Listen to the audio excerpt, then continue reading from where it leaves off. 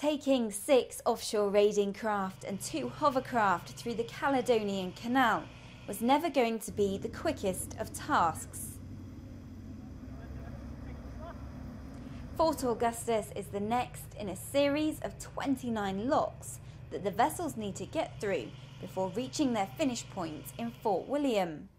It's the first time I think we've gone through locks. We've been on some quite busy rivers before, like the Thames, and we went on the River Humber a couple of years ago, but we didn't go through any lock systems there, so this is the first time going through the locks, so quite an experience. It's similar to a dock of a ship, but so it hasn't been that challenging, but for some of the newer guys it had been a little bit challenging, but with a little bit of quick teach they've managed to pull through and get through okay, no problems. There's around 5 of these locks within the Fort Augustus flight, and each one has around 1.5 million litres of water in it. It should take the Marines around an hour to get from the bottom to the top, where they can carry on to their next location.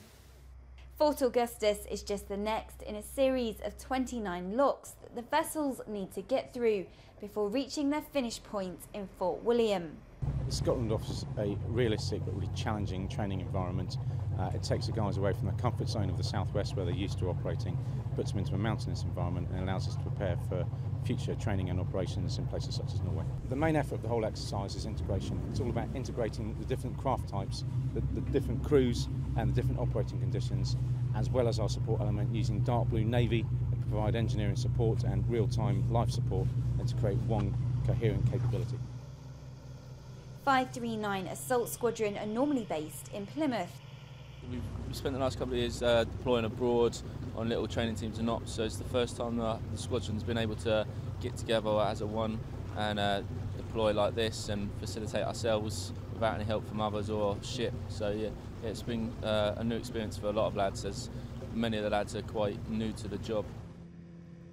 They're now more than halfway through exercise Raging Torrent. Before returning home to Devonport, 539 Assault Squadron will make their way through Neptune's Staircase, the longest staircase lock in Britain. Rebecca Ricks, Forces News in Fort Augustus.